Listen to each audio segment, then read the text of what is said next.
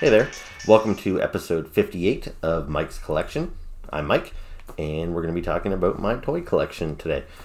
Specifically, I'm going to be talking about just the new figures I've gotten in the past 2 weeks or so since I posted my last video. I actually did post a video last weekend, but it wasn't labeled as a Mike's Collection.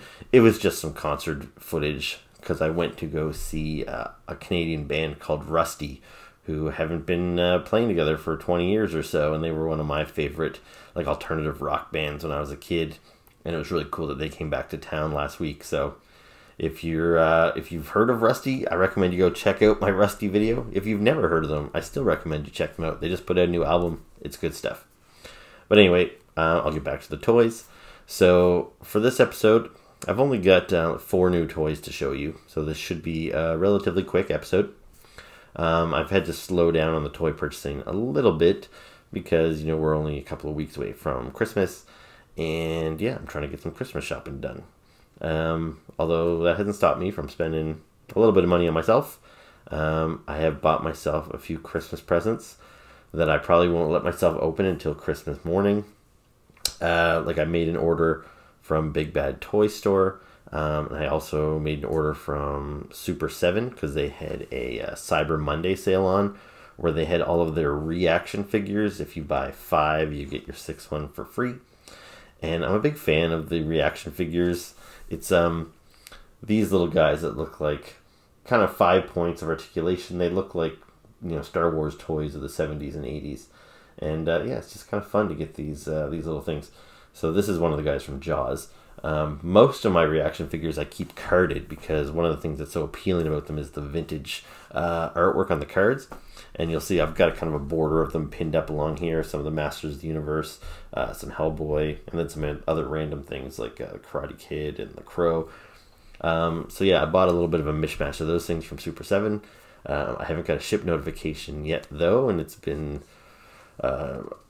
just over a week now, so hopefully I get that soon because I was hoping to get it at least by the end of the year because I'm okay with not giving it to myself for Christmas. But one of my favorite things about the end of the year is making my year-end top 10 lists.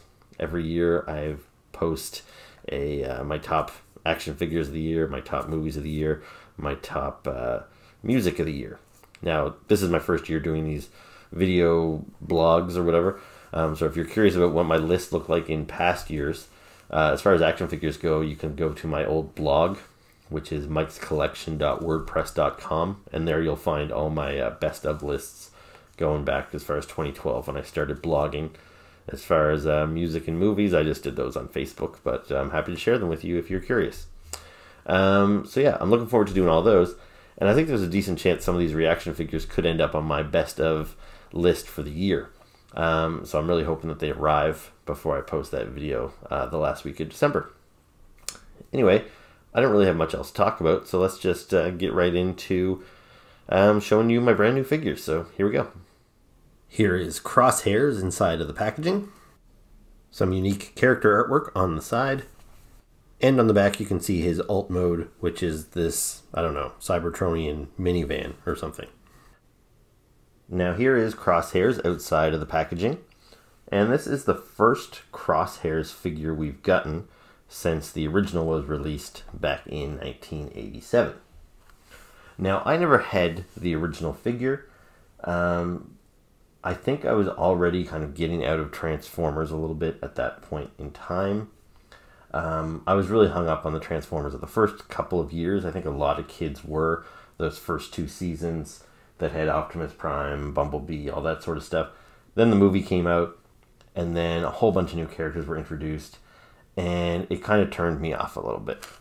And so Crosshairs was one of those new characters that was introduced.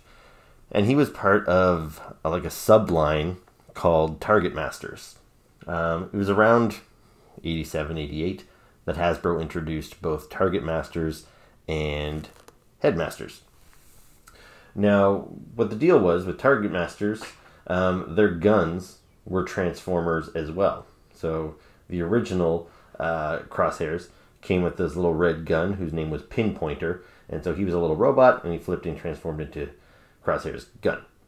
And the headmasters, same idea. The heads came off the characters, and the heads transformed into little characters as well. Now, we've already seen Hasbro doing that.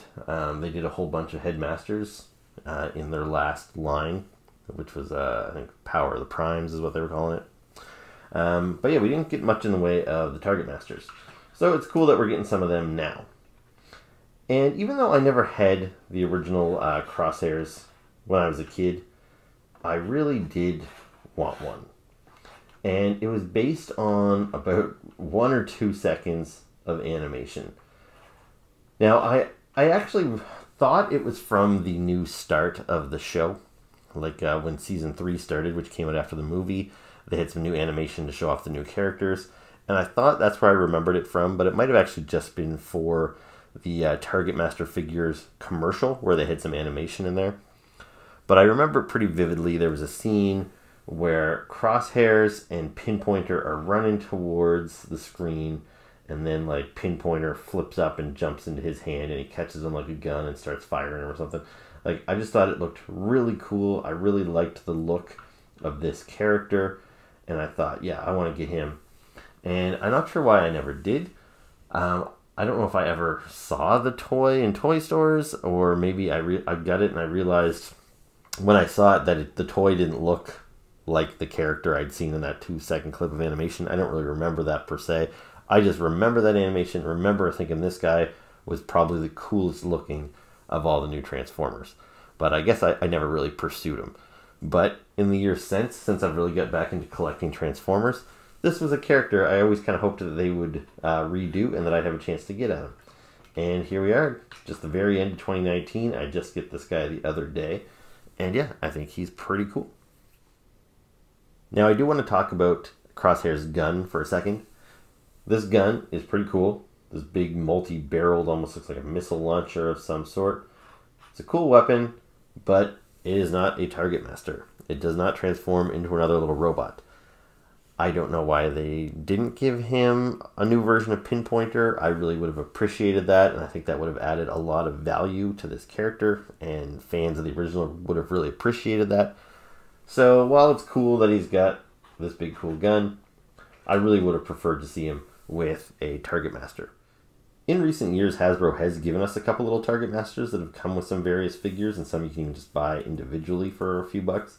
So here's a guy, for example, and I can transform him into a gun. So here you see Crosshairs holding his Target Master companion, which is just this little robot transformed into a gun. This guy obviously doesn't match very well color-wise. Pinpointer was red. So yeah, I don't think this would have cost Hasbro that much more to add one of these guys, so I wish they had. And like I said, you can buy some of these guys. You can buy some of these guys individually. I think they're overpriced for what they are, but I might actually, next time I'm at Walmart, if I see a red one, whether his name's Pinpointer or not, I might buy one just so I can stick it in Crosshair's hands. Now, as far as sculpting and articulation go, this guy's pretty good. Like I spun around earlier and you noticed, I think he actually looks pretty good from the back too. He doesn't have a whole lot of like kibble hanging off of him. Like there's not a whole lot of obvious pieces that don't look like they belong there. He also doesn't have a bunch of hollow pieces like you'll see there. His forearms are a little hollow and stuff. But, you know, he doesn't feel really flimsy or cheap. And as far as articulation goes, like he bends at the knees and at the elbows, and he spins at the wrist there. His head turns. You know, so he's got all the basic articulation you want. He's very posable.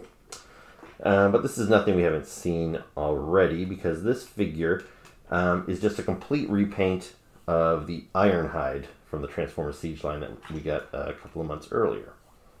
So here you see Crosshairs with Ironhide as well as with Ratchet, which is just another repaint of Ironhide. Now, it made sense for these two guys because in the very vintage 1980s Transformer line, and pretty much every line since, these two guys have shared a mold. The only difference being their heads, where Ironhide kind of has this middle, almost mohawk type thing, and Ratchet has this little like visor or whatever over his head. So they changed the heads up for these guys, but the bodies were the same, and that made sense. Now with Crosshairs, the original toy line looked nothing like Ironhide and Ratchet, because he was a Cybertronian vehicle, and these guys were an Earth minivan and an Earth ambulance. But for this whole siege line, which is supposed to take place on Cybertron before these guys came to Earth and took on Earth modes, these guys, Ironhide and Ratchet, were given Cybertronian modes. So if I were to transform them right now, they wouldn't look very much like their original versions. Whereas it actually works pretty well for Crosshairs. He still looks like some sort of, Cybertronian off-road vehicle. And it looks pretty good. So the only unique piece on Crosshairs is the head. And I like this head quite a bit. You'll see it's got these kind of, almost like two pipes it looks like going into either side of his little breather there in the middle. And the look is actually faithful to how he appeared in the comic books, although he was sometimes miscolored in the comic books, as well as to how he looked in the cartoon. So that little animated sequence that I mentioned earlier, this is how he looked, although you didn't get a great look at him as far as detail go. But you could tell he was one of those Transformers that had kind of a full faceplate rather than a mouth and nose like a humanoid face. But for whatever reason, the original toy and the original toy packaging featured a humanoid face, and that's the way he has appeared in most comic books and stuff ever since. It's been based on the original toy. So I'm actually pretty glad that for this one, they went back and based it on the original look in the cartoon and the comic book, because it's my preferred look. And yeah, I think it's a little more unique. So there you go. It's Crosshairs. I actually really love this figure. Even though I got it the same year as Ironhide and Ratchet, and both of them were really good too. I think Crosshairs is maybe my favorite of the bunch, mostly because his colors are so bright and bold. He's a character that we haven't gotten since 1987. He's a character that I've wanted personally for a long time. And yeah, I think he came together quite nicely. So there you go. Crosshairs. I recommend you pick them up if you can find them. So this is Spinister inside of the packaging. Character artwork on the side, and on the back you can see a picture of his alt mode, which is this helicopter right here. Now here is Spinister outside of the packaging. Now this Spinister is a Decepticon, and he was also a Target Master in the original line. He transforms into a helicopter, as you saw on the back of his packaging. Now, he was actually released a year after Crosshairs in 1988, but he originally came with two Target Masters, which is why he has two guns here with this figure. So he came with Singe and Hair Splitter. Now, just like with Crosshairs, unfortunately, these are just standard guns, and they're not even as cool as the gun that Crosshair came with. But yeah, he did not come with a Target Master, let alone two of them, which would have been pretty sweet. Now, so the original figure came out in '88. Now we have had a couple of versions of him since, but nothing that's really done him justice, and no real mainstream releases. Like for example, in 2014, they released Nemesis Prime, which is kind of like the black evil Optimus Prime, and he came with a Target Master version of Spinister. So Spinister himself was a small character that turned into a little gun that fit in Nemesis Prime's hand. So that was kind of odd. And then in 2016, the Collectors Club, which I was never part of the Transformers Collectors Club, but I was part of the G.I. Joe Collectors Club. And I always subscribed to the G.I. Joe figure subscription service. You can see a lot of those characters on my shelves in the back there, some of these subscription service G.I. Joes, which are very pricey. Basically what you did is you paid a monthly subscription and you got a figure sent to you every month. And it was usually a figure that they had taken an existing figure and just kind of repainted it to create a new character. So in 2016, the Collectors Club gave us a new version of him. But what it was is they had taken this helicopter mode from the Combiner Wars series. So this same mold was used multiple times. I think it was originally on Alpha Bravo, who was a helicopter part of the aerial bots. And this here is Vortex. He's one of the Combaticons. It was also used on Blades, the Transformer from the Protectobots, as well as two characters used for Victorion. So yeah, we saw this mold a lot, and I'm glad to see that Hasbro didn't just reuse that again. Instead, Spinister's got a brand new mold, so this is the first time we're seeing this. And I'm not sure who else they would ever use it on, so maybe it'll stay unique to Spinister, which would be kind of cool, because it's always nice when a character doesn't look like 10 other characters on your shelf. So as far as the sculpt and the articulation goes, he's very good as well. Like, the sculpt looks great. I really like his head design there. The colors are a little garish with the pink torso, the purple arms, and then the abrupt blue legs. It almost looks like he's wearing blue jeans. But that is true to the original figure. So yeah, he swivels at the waist, kicks out at the thighs, bends at the knee. He's got foot articulation there. Shoulders, lots of range of motion. Elbows, hands. No, the hands don't spin. The head, left to right, up and down a little bit. So yeah, you can get him in lots of good poses too.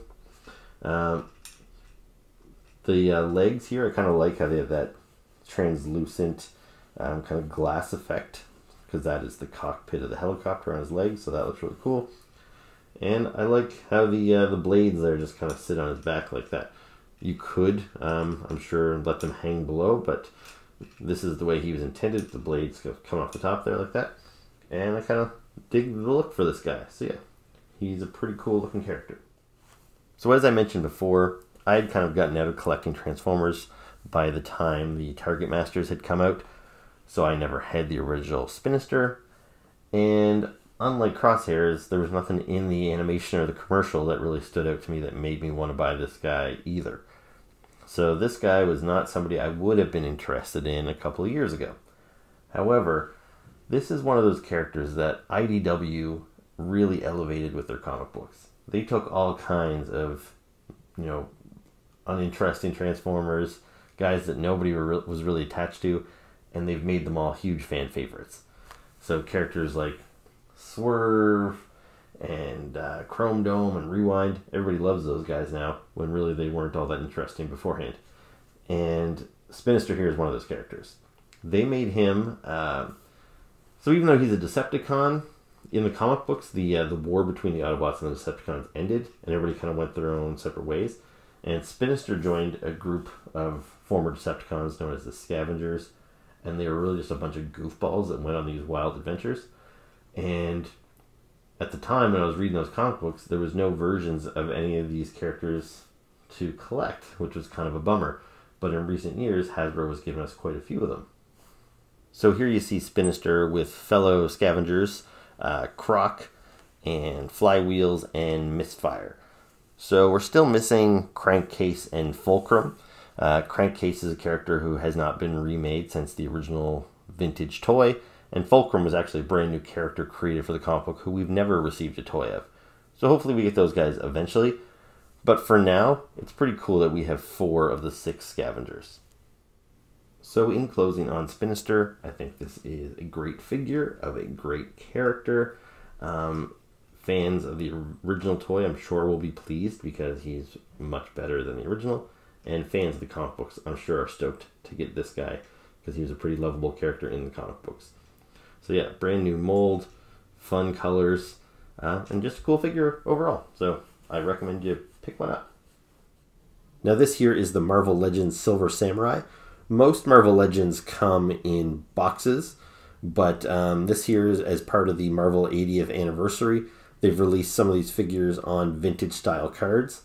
So this figure here looks like how the Silver Samurai figure would have looked when it was released in the 90s, based on the 90s X-Men cartoon.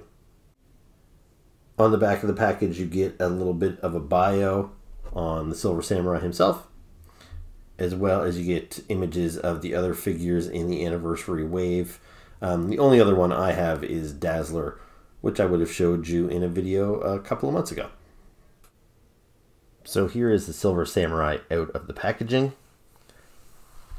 He looks pretty cool. I just opened him up, so this is my initial assessment. For accessories, he's got these 2 swords, which seems pretty apt.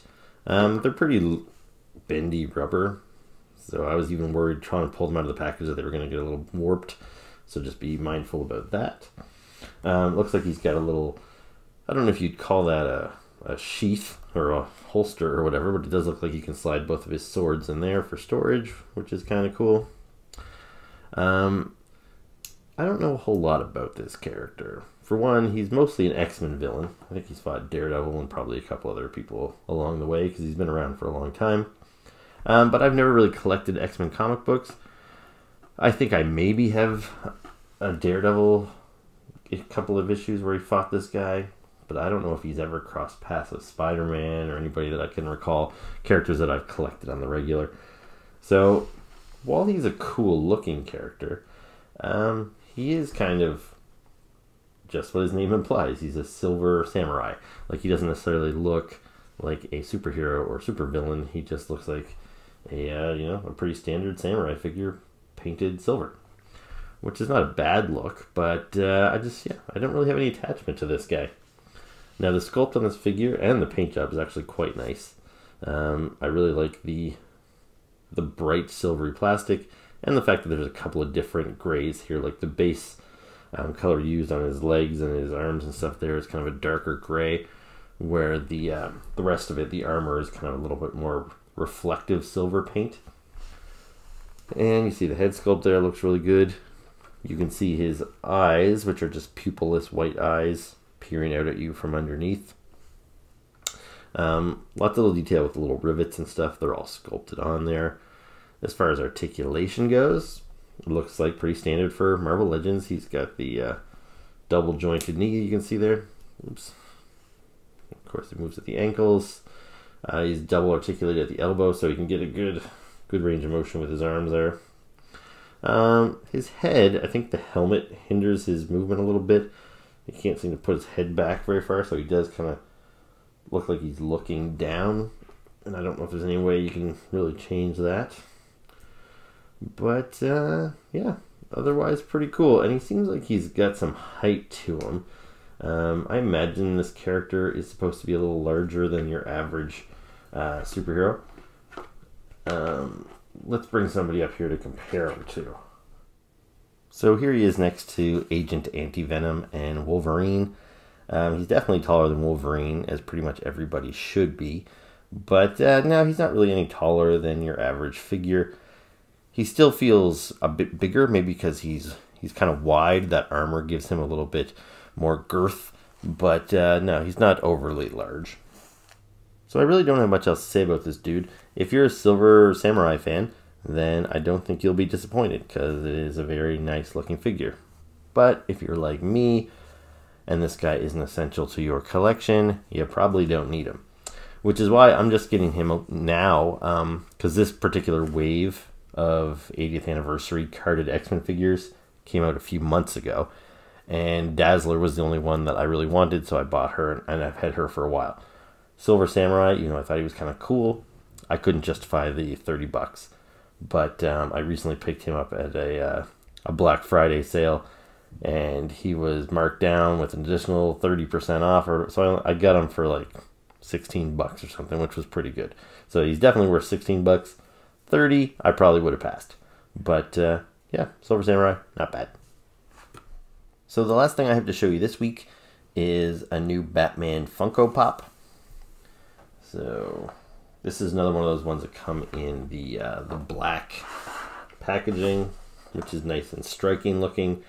However, if you're like me and you like consistency, if I was somebody that kept these things in the box, I'd be a little annoyed that they switched to black because they were always white before.